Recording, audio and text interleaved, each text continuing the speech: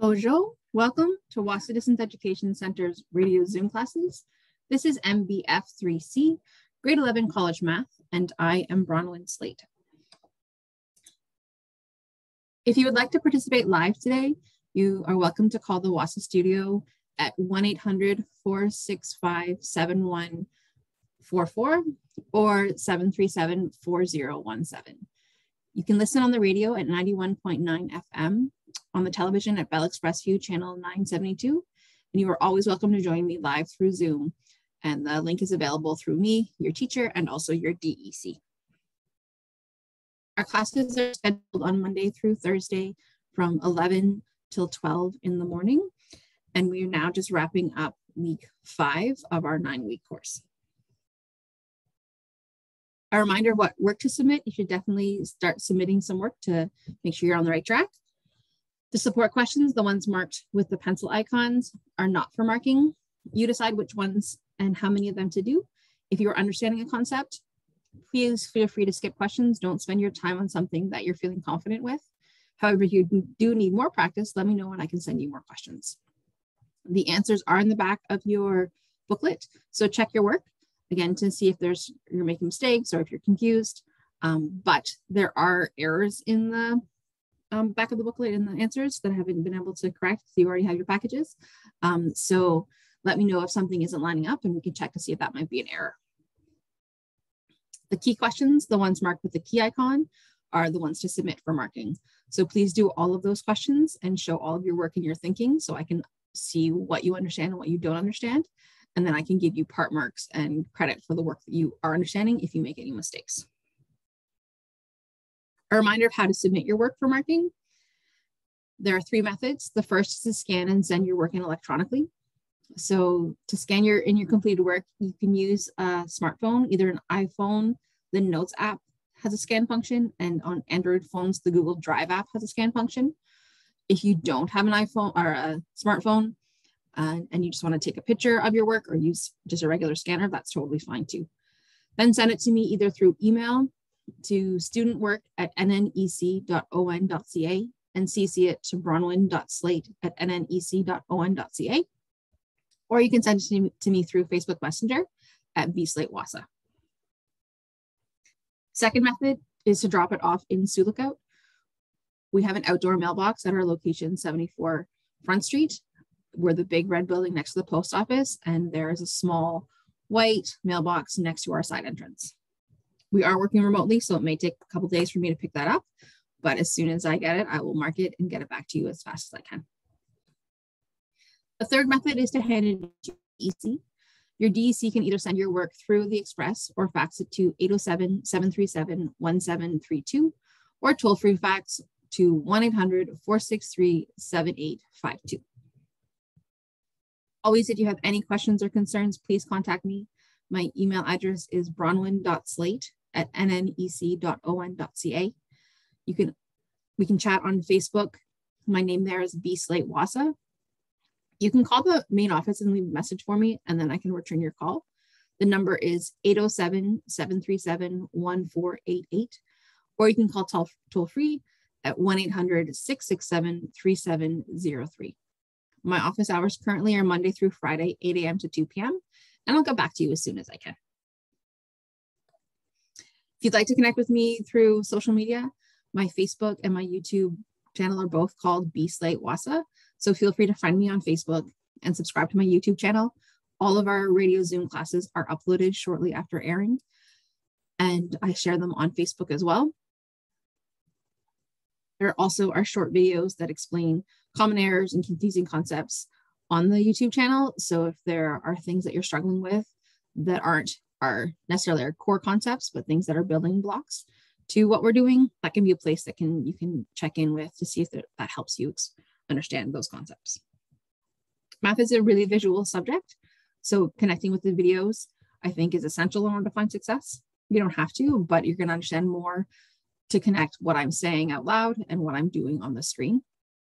So if you want to join me through the Zoom classes, you are welcome, but connecting with the replays on YouTube, it's going to mean that you can slow things down, you can pause things and think about them, repeat them. I've found lots of students have had lots of success checking out the videos and spending time with them. So please do that if you're able. If you don't have access to reliable internet, let me know and I can send you a USB key with the recordings on it so you can still access them. Right, we're on day 19 of our course and we are having another Throwback Thursday where we're focusing on lessons 11 to 12, but we're going to do a recap of all of our lessons up to now. So lessons from Unit 1 and Unit 2, and then the lessons we did this week are for 11 and 12. Just a reminder why we're reviewing already. So the forgetting curve by research done by Hermann Ebbinghaus in 1885 showed that we forget things really, really quickly if we're not re-exposed to them. So we don't retain things after a day or two very well at all. So revisiting the concepts means that we remember them. We remember more about the concept because we're revisiting or retouching it, and we remember it for a longer period of time, so we don't have to review it quite as often. So I'm just reviewing these things, and I'm dropping a couple things off from, like we're not doing as many practice questions from the earlier time because we're remembering the more previous stuff. We've got more content to cover, but hopefully because we keep touching back on them, we remember what's in the course, that there's not totally unknown, so that when we are writing your exam, and you're doing that final test review, it's not completely like, what was it that we did at the beginning of the course? I don't have a clue. All right, but first we're going to do some mental math and activate our brains. We know that mad minutes are not effective. The drill and kill method of memorizing math facts doesn't actually help us know them or be able to apply them in a variety of situations. So instead of drilling and killing, we work on developing strategies and practicing those strategies that we can apply to various situations. Today, we're going to do a partial quotient question again. Our question is 195 divided by 13. I don't have a clue what this is. I did not do this beforehand, so we're going to see how it goes. Hopefully I don't screw up too much, but you can see a live action of me doing this strategy. So how I like to write it down is, I still do this. You can do this mentally if you wanted to, but you can also do it by hand. I write 195 inside my division bracket and then 13 on the outside, and I extend my long division bracket with a long, so it kind of looks like a big, huge 7 to help just keep my information organized. So I know that I'm trying to figure out how many groups of 13 go into 195. And I'm going to do this in friendly amounts instead of the classic algorithm method for long division. So I can see that 10 groups of 13 goes into 195. That is going to give me 130. So I've dealt with 130. I've organized those objects already. So I can subtract those from the 195 that I have in total and find out that I still just have 65 that now I need to organize. So I don't have another 10 groups. So I'm going to have to keep figuring out, okay, how many groups might I have? I'm not sure. Do I have 5 groups? Maybe. I'm not positive. I definitely have 1 group. I even have 2 groups. I'm going to say, okay, I'm comfortable saying 2 groups. So 2 groups of 13 is 26. So I can take away 26 from 65 because I know that I've already dealt with that. So this is where our other arithmetic strategies can go in place, or you can fall back to doing classic subtraction with borrowing if that works for you. If not, no worries. So 65 take away 26 is going to be 39. So now when I look at this 39 and I'm going, okay, I have 13, I'm trying to put them into 39. Well, if I look at that to me looks like it could be 3 groups. So I'm going to guess 3 groups. I'm not certain, but I'm going to guess 3 groups. Say, okay, 3 groups of 13. Well, 3 groups of 10 is 30, and 3 groups of 3 is 9. So 3 groups of 13 is 39. So that uses up all of my amount. So then to figure out how many in total, I have 10 plus 2 plus 3. So I have 15 groups in total of 13 go into 195. So 195 divided by 13 is equal to 15. Again, you could have done this in different chunks. You could have done it, if you could see right away that 65 was going to be 5 groups, that would be fine. If you did it by groups of 1 because you couldn't see other patterns, that is totally fine too. That is the joy of partial quotients, is you do it in the parts that make sense for you. All right, let's recap what we've done so far in our course. So in lesson 1 was the transformations of quadratics. 2 was polynomials and factoring. 3 was solving and graphing quadratic equations. 4 was the exponent laws. 5 were simple exponential equations. Then in unit 2, lesson 6 was simple interest in linear growth. Lesson 7 was compound interest in exponential growth. Lesson 8 was compound interest formula. Lesson 9 was loans and RRSPs. And lesson 10 was buying new and used vehicles and vehicle costs. And then this week we started on unit 3. So lesson 11 was trigonometry ratios, and lesson 12 was the sine law. That's what the new stuff is that we did this week. So let's look at the highlights of those, starting with what we did new this week. So the highlights of lesson 11, the trigonometry ratios, was that for sine, cosine, and tangent ratios, labeling the right angle triangle is essential. So knowing where your reference angle is, where your hypotenuse is, where your opposite and where your adjacent angle sides are is all essential in order to be able to do your ratios. And also that you're using a right angle triangle. That's what you're looking at. Then you can use the acronym SOHCAHTOA, or just remember that sine of your A equals opposite over hypotenuse, cos of A equals adjacent over hypotenuse, and tan of A equals opposite over adjacent. Then we can solve for an unknown side by doing algebra, or we can solve for an unknown angle by doing algebra and using the inverse function on our calculators, where we did sine, cosine, or tan. Inverse, which is when it's the second function, and you use that little -1 is what you're looking for in your calculator. So a reminder that all of your calculator must be in degrees in order for this to work out. And that is true for all of this unit, for all of the trigonometry stuff, for sine law, for cosine, for everything that we're doing in unit 3. Really, in general, your calculator is in degrees, and that is fine. That's where you want it to be. All right, so for lesson 12, the highlights for sine law. So again, we're labeling triangles, but this time we're focusing on the fact that the vertices are capital letters and the sides are lowercase or small letters, and the opposite sides have matching letters. So when we use the sine law is when we know either 2 angles and a side, or 2 sides and an angle that is opposite one of the sides. And there were 2 versions of the formula that we found. So both versions work in all situations, but if you're looking for angles, having the angle on top of your ratios makes it easier. So sine A over small a equals sine B over small b equals sine C over small c is going to make it easier to solve for your angle. And if you're solving for sides, having your side at the top of your ratio is going to make it easier. So little a over sine A equals little b over sine B equals little c over sine C makes it easier. All right, so unit 1 highlights. Just a reminder that the transformation of quadratics was when we had our A tells us our opening of our direction of our parabola, H tells us the horizontal shift, and K told us the vertical shift. For polynomials and factoring, expanding means to multiply according to the distributive law, and factoring means to find the 2 binomials that result in the trinomial product. For lesson 3, solving and graphing quadratics.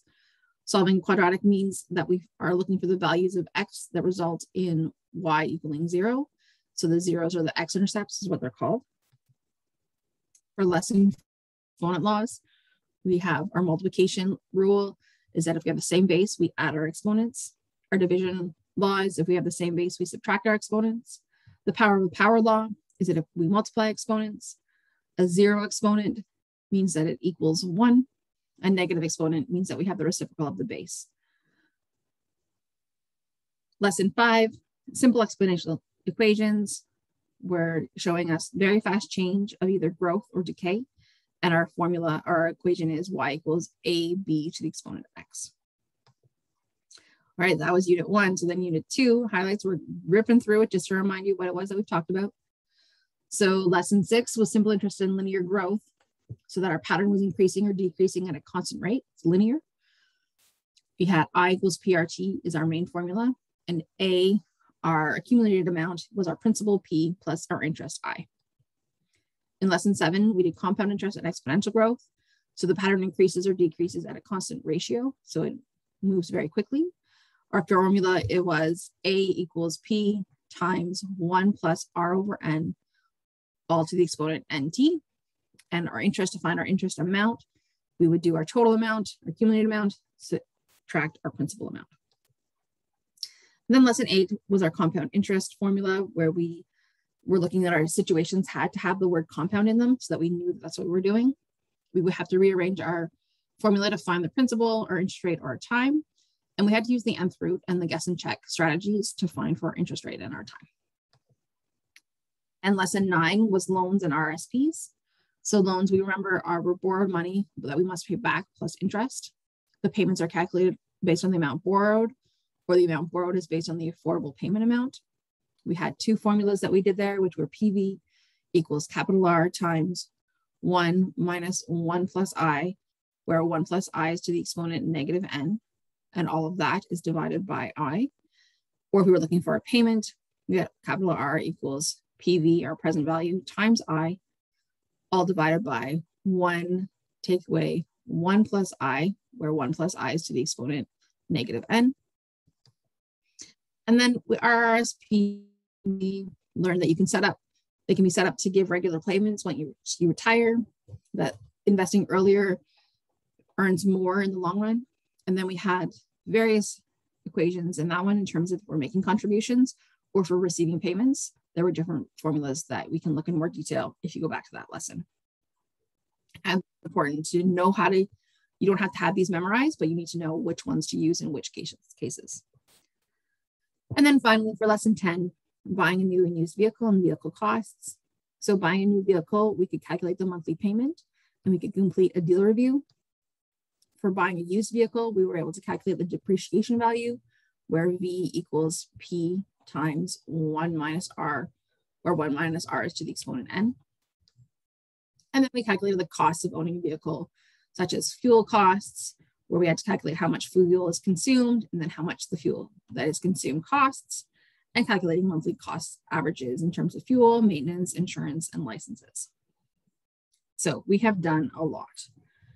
That's why we keep reviewing, so that we remember all the things we've covered. All right, we're going to dive in to do some mixed practice where we need to figure out what the question is asking, but which strategy, which thing that we've done so far is what it applies to and what we need to do from there. So question 1, a ladder is resting against a tree. The foot of the ladder is 2 meters from the base of the tree. The ladder forms a 48-degree angle with the ground. How far up the tree does the ladder reach to the nearest 1/10 of a meter? So as I always say with a word problem, if you can visualize it, if you can draw yourself a picture, it's going to help you understand what's going on. So we have a ladder resting against a tree. So I'm going to draw a tree. My art skills are incredible, as in they are not, but they don't have to be. So we have a ladder up against a tree. We assume that the tree is at a right angle to the ground, even though that's probably a little bit more complicated than that, but we're going to assume that. So this says the foot of a ladder is 2 meters from the base of the tree. So that means that on the ground, we have a distance of 2 meters from the base of the tree to the base of the ladder. So we're going to label my triangle. And the ladder forms an angle of 48 degrees with the ground. So that between the ground and the ladder is 48 degrees. So then how far up the tree does the ladder reach? So where on the tree, how far is that? And I'm going to call that, say, height for how far up the tree. So we have a right angle triangle. So this is making me think that we're going to use trig and that we're going to use either the sine, cosine, or tangent, depending on what we know and what we don't know. So our reference angle is 48. So we need to remember how we do those questions. So our reference angle is 48. And we can see, okay, let's label our triangle. We have an opposite, which is across from our reference angle, adjacent, which is beside a reference angle, and our hypotenuse, which is across from our right angle. So in this case, we are looking for our,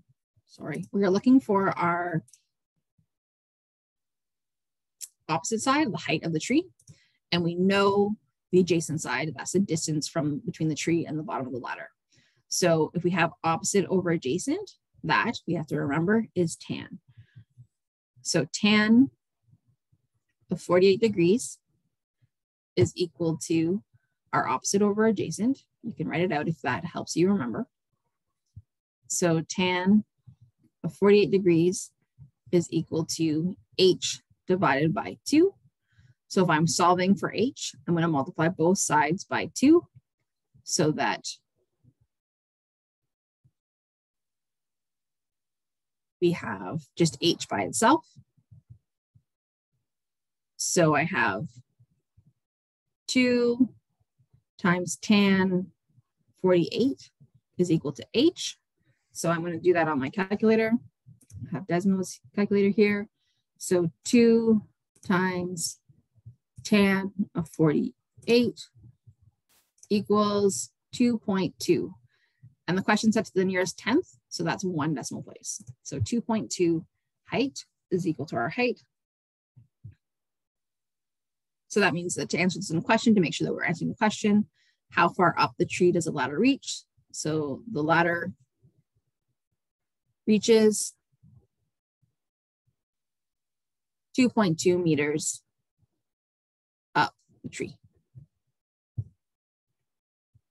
There we go. So that was the tree question. All right, question 2.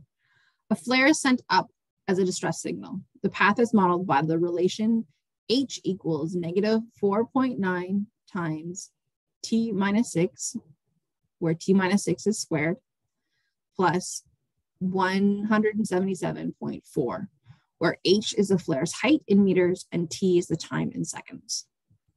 So part A, how long will the flare take to reach its maximum height? What is the maximum height? So again, I'm going to draw a picture to visualize what is going on. So I have a flare being sent up and then coming down. So that I'm going to put on an axis because to sort of give it context of where we are. So we had something going up and coming down. And we know that if we think all the way back to lesson 1, remember that tells us our A,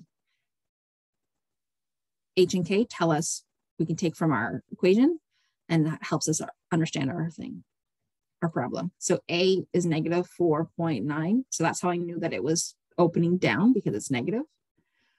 Our H is equal to positive 6 because in the equation it's negative 6. So we know we had to be switching it.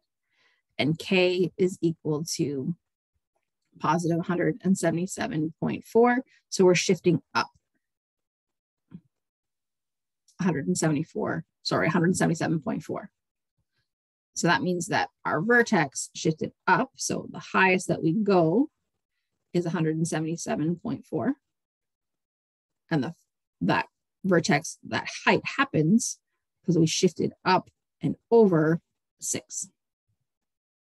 So then so that's just interpreting our question. So then looking back to what our actual question is asking is how long will the flare take to reach its maximum height? So our maximum height we know happens at 6 when our time equals 6. So it takes 6 seconds. So we're just interpreting. We don't have to do any actual calculation. We just interpret from our equation that it takes 6 seconds to reach its maximum height. And then what is the maximum height? So how high did we go? We went to 177.4 meters.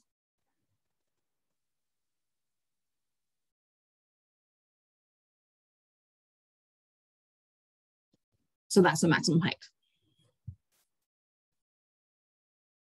So I have a sentence that says it takes 6 seconds to reach 177.4 meters, which is the maximum height. Now you could graph this out using like a table of values. That's how I would have done it when I was in high school because I didn't remember the using AH and K, but using AH and K makes it pretty straightforward. So then part B, a typical flare will stay lit for 7 seconds. What will the height of the flare be 7 seconds after it's launched? So here in this question, so our 7 seconds means that our time is equal to 7. And it's wondering how high, what is our H when our time is 7? So then this is just a calculation. So we put, whenever we see a T, we're going to input 7. So I have negative 4.9 times 7 minus 6 squared plus 177.4. So then I'm just going to solve this. So either on your calculator, or I can say, okay, 7 minus 6 is 1. So I have negative 4.9 times 1 squared plus 177.4. Well, negative 4.9 times 1 squared is just going to be negative 4.1. So we have negative 4.9 plus 177.4 equals 172.5. So let's see if we've answered the question. The height, what will the height of the flare be at 7 seconds after it's launched? So the height will be 172.5 meters. There we go, we've answered the question. And then part C, after how many seconds will the flare hit the water? So if we think back to our diagram, which I'm just going to sketch again. So when is that going to hit the water? Our flare is going to hit the water when our height is 0, right? So that means that we are trying to find the time for when our height is 0. So we're trying to find the zeros. So what we're going to do is we're going to set H equal to 0 and solve for T. So I'm writing out our equation yet again, just so that I have a starting place. And then I'm substituting in 0 for height, because we want to know that's when the flare is going to hit the water, is when the height is 0.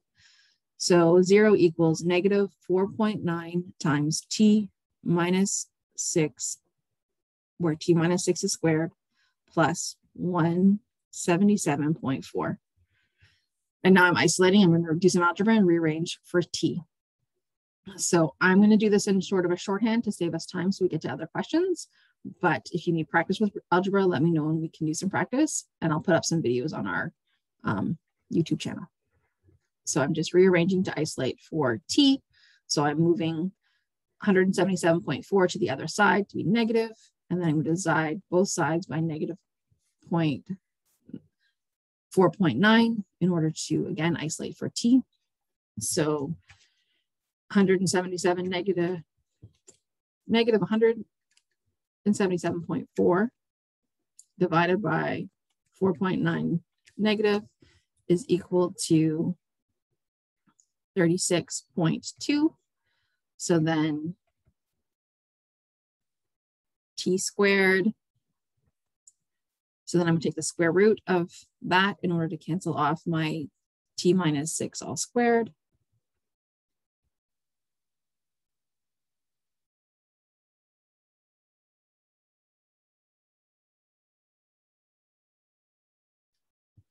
So we get plus or minus 6, because a square root, we could get either the positive or the negative. So we're going to have plus or minus 6.02 is equal to T minus 6. So then T is either equal to 12.02 or 0.02. So the trick here is that you need to make sure that you're doing that plus or minus, that you have two options when you take your square root, because you could have a positive 6.02 or you could have negative 6.02. So in this case, we look and we say, okay, does it make sense that the flare hits the water at 0.02 seconds? No, because we know that it has to go up higher first. It makes sense that it hits the water at 12.02 seconds. So then we answer the question. The flare hits the water at 12.02 seconds. Again, make sure that we answered the question. And that's going all the way back to the beginning, the very beginning of our course. All right, question 3. Your car's fuel consumption rate is 12.2 liters per 100 kilometers and gas costs $1.65 per liter in Ontario and $1.50 per liter in Manitoba. It is 290 kilometers from Sioux Lookout to the Ontario-Manitoba border. So then the question wants you to know, does it cost more to drive from Sioux Lookout to Winnipeg, which is 448 kilometers, or to Thunder Bay, which is 392 kilometers? So this case, we don't have a diagram to draw. We could maybe draw sort of a sketch of a map, but I don't know if that's going to help us. But we do have a lot of information. So we're trying to compare if it's faster to drive or costs more to drive to Winnipeg from Sioux Lookout or to Thunder Bay. So I'm going to organize my information so that I have one section where I'm calculating to Winnipeg and one section where I'm calculating to Thunder Bay. So we know that to Winnipeg, actually, let's do the Thunder Bay part first because Thunder Bay is all in Ontario. So to Thunder Bay, it's 392 kilometers and gas costs $1.65 per liter. So if our fuel consumption rate is 12.2 liters per 100 kilometers, we need to figure out how many liters we've consumed. So first, we're going to do fuel consumption. So that's 392 times 12.2 divided by 100. So doing that on our Desmos calculator, 392 times 12.2 divided by 100 equals 47.824.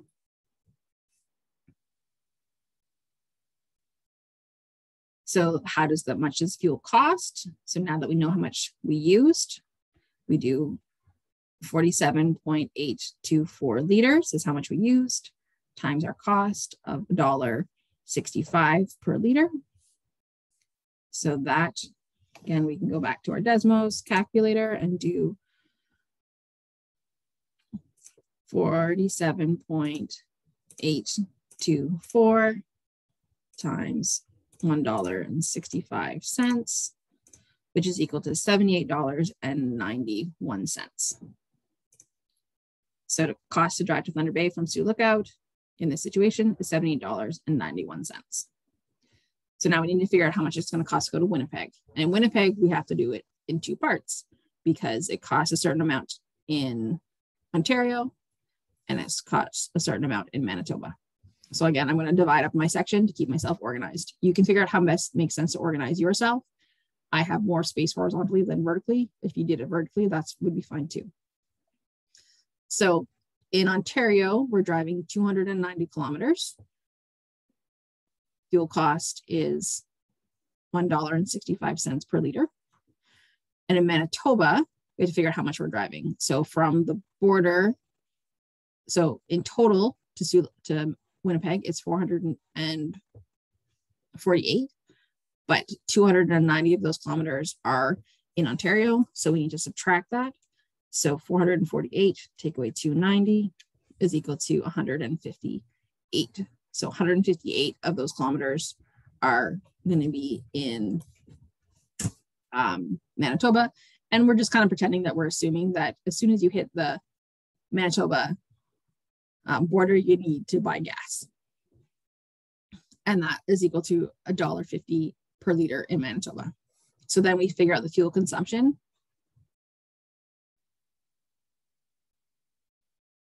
In Ontario. So we have for 290 kilometers times 12.2 liters is equal to, I'm just going to do that on my own calculator, divided by 100. I almost forgot to divide it by 100. And that would have, but I looked at my number and didn't make sense. So I had to remember that it's per 100 kilometers. So that's 35.38 liters. So then cost is going to be 35.38 liters times $1.65, which is $58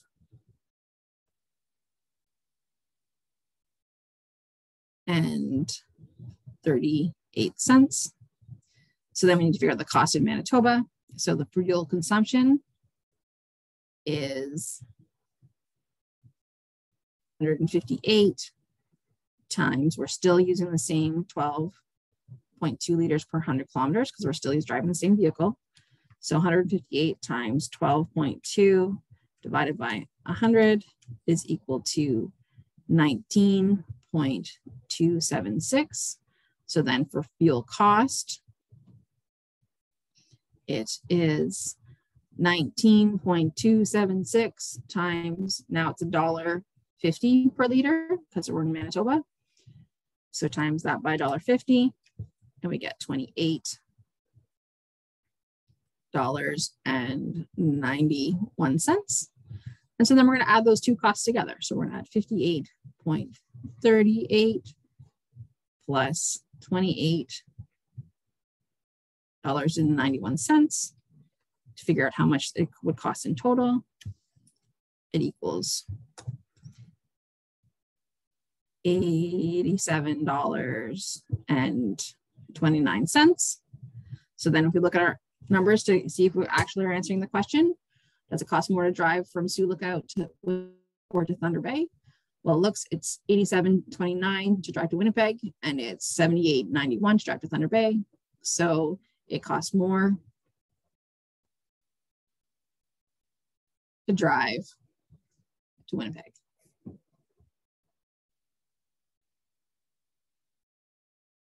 There we go. All right, number 4. How much will Kalen owe on his overdue credit card balance of $652 if interest is compounded daily for 25 days at an 18.5% annual interest rate? So we're talking about money. So we're going to go back to that unit 2, where we're talking about money. We're compounding, so it's not simple interest. We are not making any payments. It doesn't mention any payments. So we're just talking about compound interest. So that is our formula where A equals P times 1 plus R over N, all to the exponent NT. Remember, you can look this up. That's fine. You don't have to have it memorized. And we have to figure out what we know and what we don't know in order to complete our formula, our equation. So we're trying to figure A, P, R, N, and T. So we have to go back to our question. So how much will Kalen owe? So that's the total amount that he's going to owe. The credit card balance is $552. So that's our principal. That's how much we're starting with before it's calculating interest. The R rate is 18.5%. So we remember decimal, so 0.185. N is our compounding period. So the N, we're compounding for the daily. So that's 365. And the time is 25 days. But time, remember, is in years. So we have to do 25 divided by 365 to say that we're 25 days out of a year, opposed to if you just put 25, then it'd be 25 years. Okay, so then we have all of our information and we're just going to input it into our formula. So we have A equals 652 times 1 plus R, which is 0.185 divided by 365, all to the exponent where N, which is 365, times 25 divided by 365. All right, and I'm going to put that into my Desmos so that we can see all of it, and it helps me keep track. So I have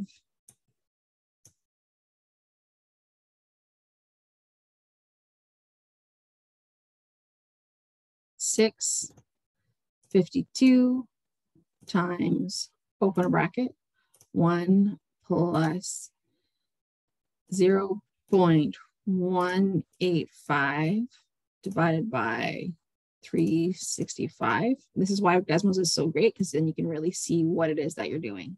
So I'm closing my bracket, and then I'm doing an exponent of, I know that 365 times 25 divided by 365 is 25. Those 365s are going to cancel off. So I'm just going to put 25 for the sake of ease.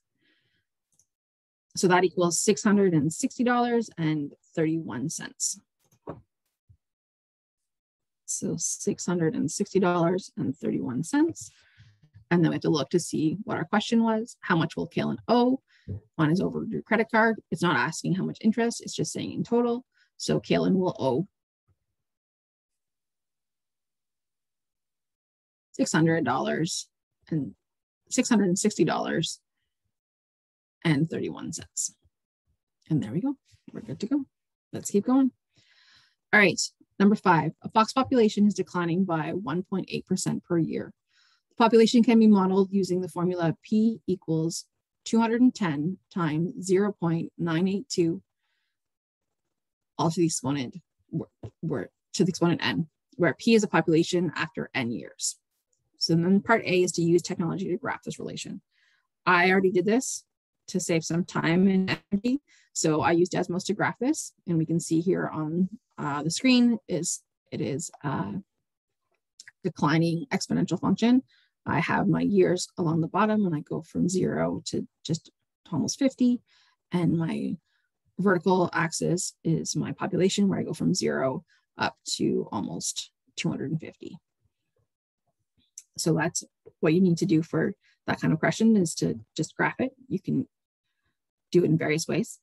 Using technology, you would just put in your equation and then it does it for you. So then what is the current population? So our time is 0. So our current population will be 0 years after now. So 0 years after now is 210. So the current population, fox population, is 210 foxes. So what is the expected fox population in 8 years? So what we do for that is we look at our graph. This is why our graph can be useful. And we can look up and say, okay, this is 8, 5, 6, 7, 8. And this is 8 years. So I'm going to go up here and see where it hits my line. And then I can go back and say, okay, it's going to be at about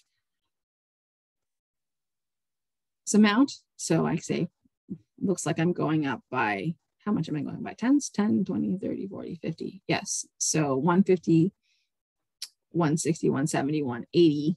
I could say it's like 182. I could approximate. Is the expected fox population. You can also, you could have put it into P equals 210 to the times 0.982 to the exponent 8. And that should give you something close to 182. Let's just quickly do it. 210 times 0.0982 to the exponent 8 equals 181.6. So my guess was pretty close. Then D, what will the fox population be half? When will it be half the current population? So if we're at 210, so half of 210 equals 105. So how we do this is that we can look at, well, 105 is going to be approximately here. So the like 105 is there. So 105 is going to be at 39 years. So in 39 years,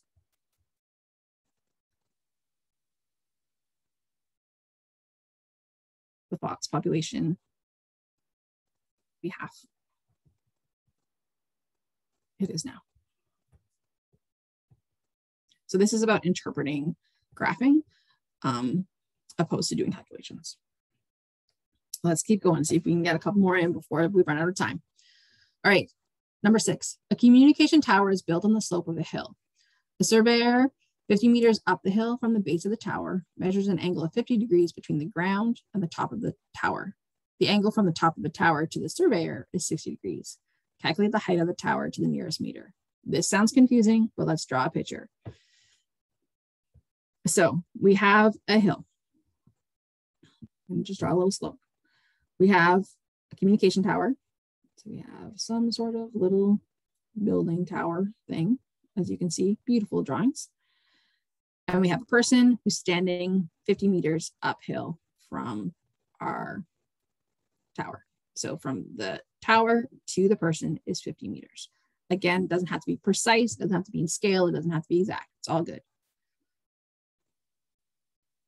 So then a surveyor measures the angle from the ground to the top of the tower.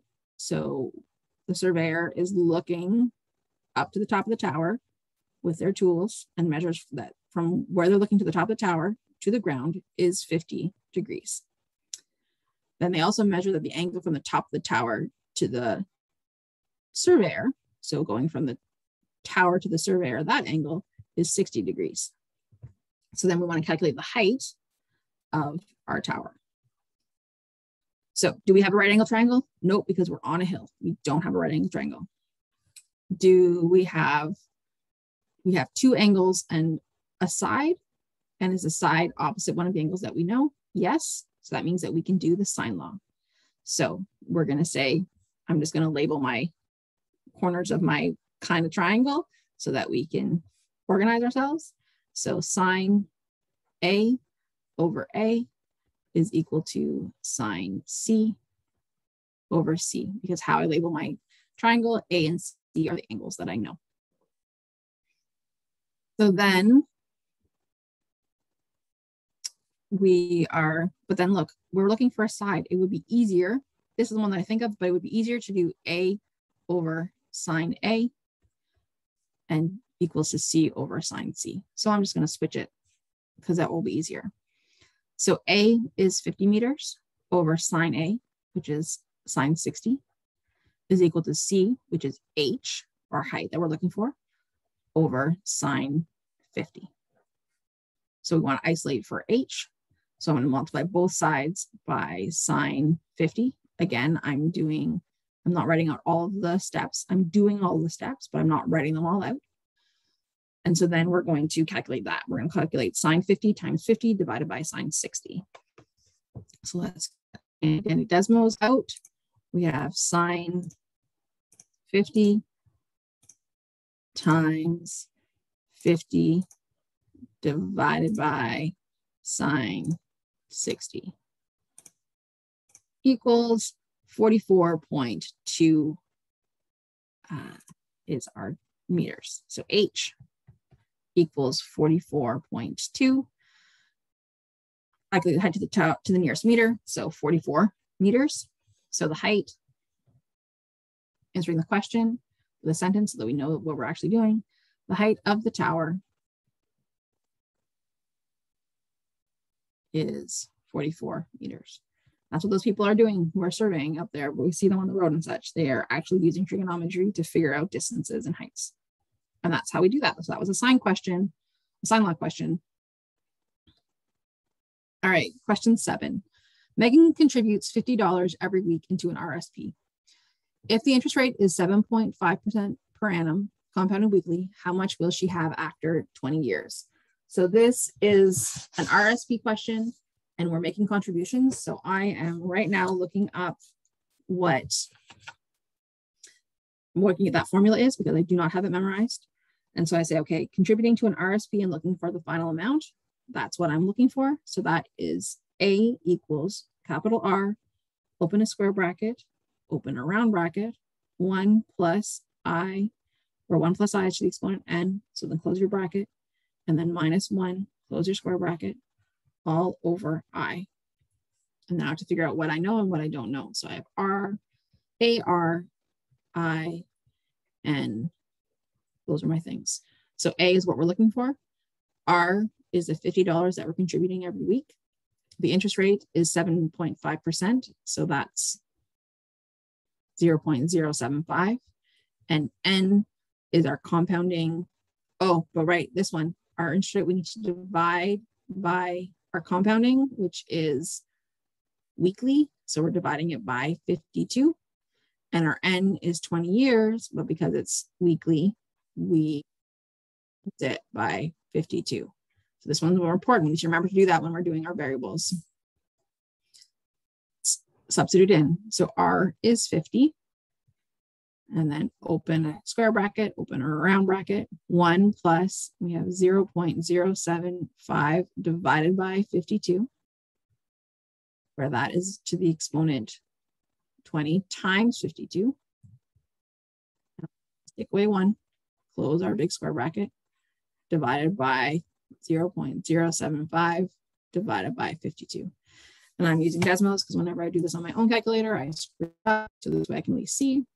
So I have 50 times, I'm opening the square bracket and I'm opening the round bracket. So just round on Desmos, but it's all good.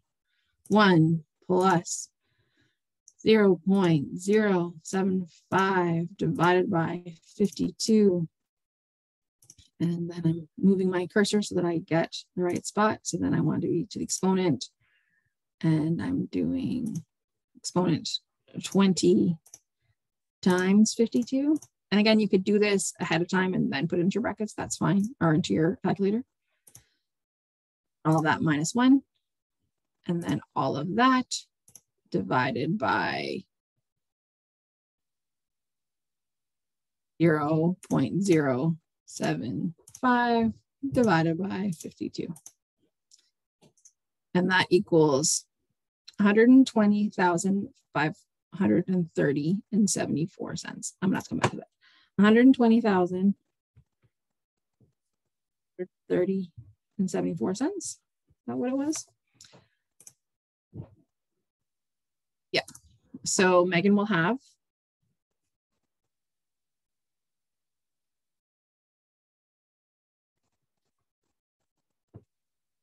$120,530.74 after 20 years. Cool. So it's really just getting everything in the right place in your formula and calculating it properly. So she negotiates to pay, sorry, my bad.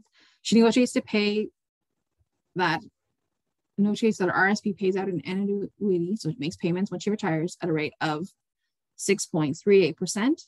How much will her payments be that she receives? So let's go back and get our total amount that we have, right? So our A was 120,530 and 74 cents. Our rate is 6.38%, which is equal to 0.0638. And let's assume, I didn't change it in the question, but let's assume that she's getting monthly payments. And that we're looking for monthly payments for 20 years. I didn't put that in the question, my bad. So then N is going to be 20 years times 12 because we're doing monthly.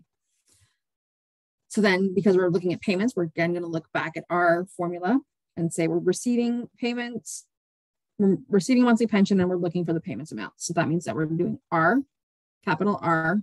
Oh, this is letters. Sometimes it's hard to remember which letters are which in terms of interest or rate. So we have our present value. I have all my variables wrong, but the ideas are there. Present value equal times I. My cat has decided to come and help. All over 1 minus 1 plus I to the exponent negative n. So we're going to have 120,530.74 times our interest, which is 0.0638 divided by 12, all divided by 1 minus 1 plus 0.0638 divided by 12, close your bracket to the exponent negative 20 times 12. And then I'm going to put that into my Desmos so that we can calculate it, hopefully before we're out of time. And we have 120 and 530.78 times 0.0638, which is divided by 12. And then all of that is divided by 1 minus bracket 1 plus 0.0638 divided by 12, all to the exponent negative 20 times, this needs to be in brackets, negative 20 times 12, which is equal to $8.90.15. So payments will be $8.90.15. Okay, cool. All right, that's our time today. Thank you so much for coming. I hope you have a lovely day. Miigwech.